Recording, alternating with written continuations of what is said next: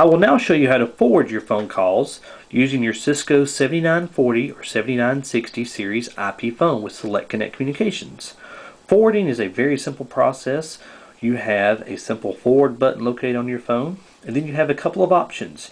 You may forward it either to another extension in your office, or you may forward it to an external line, for example your cell phone or your home phone.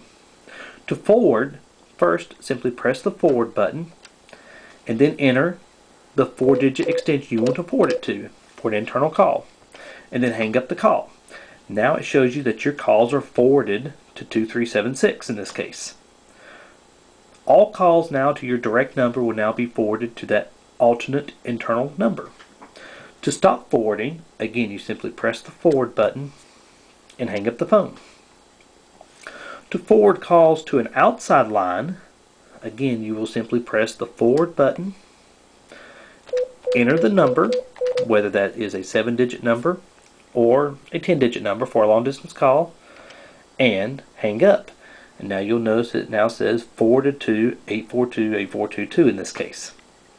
And that's all there is to it. All your calls to your direct line will then be forwarded to this external number until you change that.